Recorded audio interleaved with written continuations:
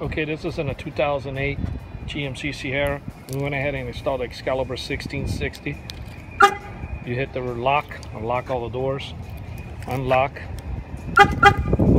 all the doors. We program it to lock everything instead of going lock one time for driver and then hit it again for the rest.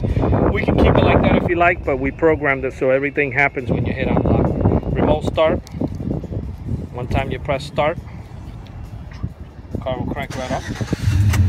Okay, locks your doors too, so that way you don't leave your doors open automatically. If somebody gets in and pushes the foot on the brake, it shuts off the system. The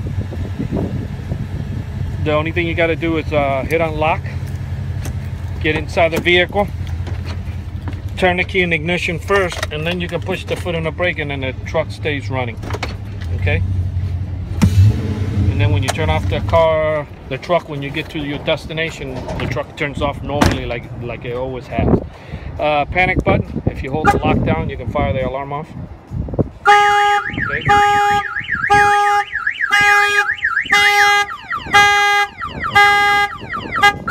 Flashes your lights around the vehicle. This doesn't have trunk, so you don't have to do anything with the trunk.